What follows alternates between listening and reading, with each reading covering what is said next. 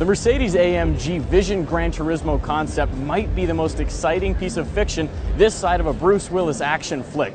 Debuting here at the 2013 LA Auto Show, there isn't an inch of this car that isn't positively stunning.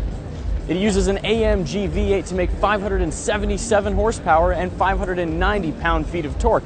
Oh, and did I mention, it weighs just over 3,050 pounds. But this is a concept car, which means that Mercedes-Benz is starting to look like a bigger tease to car lovers than you eating pizza in front of your dog. Or are they?